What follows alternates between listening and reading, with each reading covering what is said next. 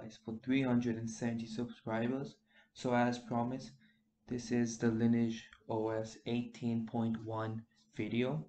So let's get to it.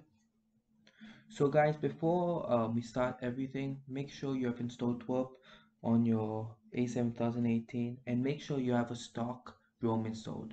I'll link a stock ROM in the description just in case you don't have one.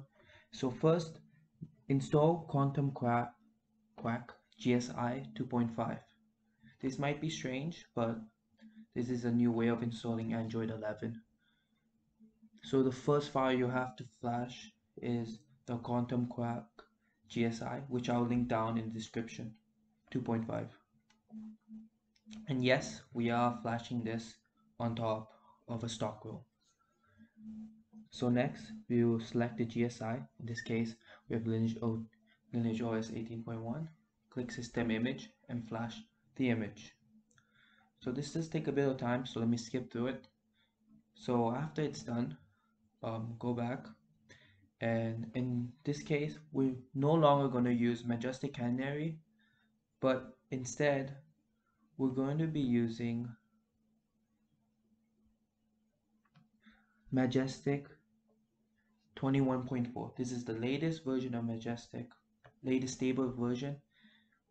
I found out through some testing that Majestic Canary is no longer supported by Android 11, so we have to use the latest Majestic. So after flashing Majestic, simply go wipe everything except internal storage and system. If you do wipe the internal and system, this will not work, and just reboot. As you can see, this is much more simpler than installing Android 10 GSI, and this is way simpler than I showed you guys back in the Android 11 ASOP ROM, and it works exactly the same. Actually, this one even has less bugs. The ASOP GSI, you couldn't really access the Google Play Store. We had errors with Wi-Fi, screenshot gestures, but in this GSI, there's no bugs. It's fully functional. Honestly guys, the first boot up Lineage OS shouldn't take long at all. As you can see, it booted up really fast. And there you have it, Lineage OS 18.1. Hope you guys enjoyed the video.